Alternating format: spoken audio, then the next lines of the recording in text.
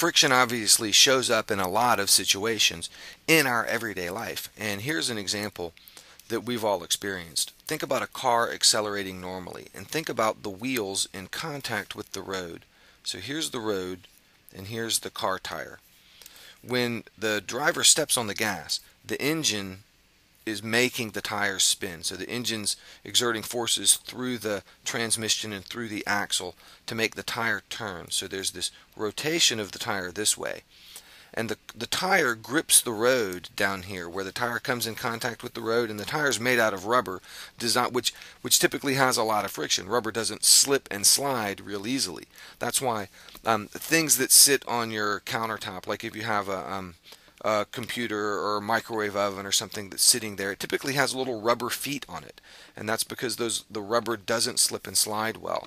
And when you have a car tire on the road, you don't want the cars sliding around unnecessarily. You want them to grip the road, so they make the tires out of rubber, out of a material that has a lot of friction naturally, or that has a good grip. And under normal acceleration, the tires turn, and it grips the road, and the tires exert this force pushing the road this way, and the tires get pushed forward. So all the force making the car go is actually transmitted through the tire. But under normal acceleration, it's static friction. The tires aren't slipping.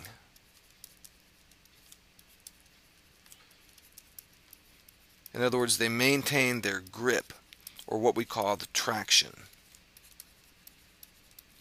When the tire, specifically the tire against the road, they refer to it as traction, but you can think of it as how well the tire grips the road.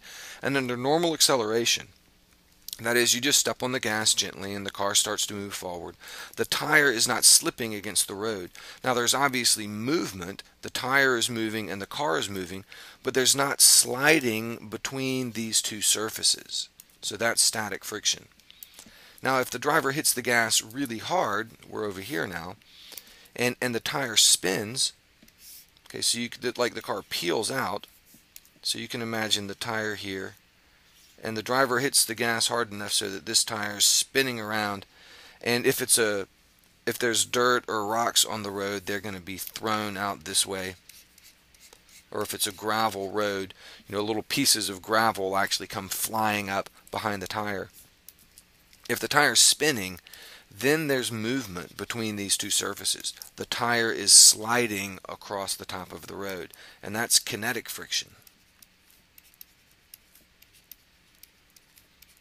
Because there's movement between the two surfaces.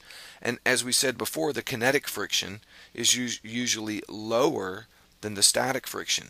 So the car is not actually going to accelerate as fast in this case.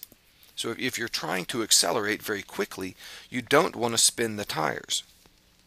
The fastest acceleration will come if you can accelerate hard enough to where the tires almost slip. And then you're getting the maximum amount of static friction, which is larger than the kinetic friction.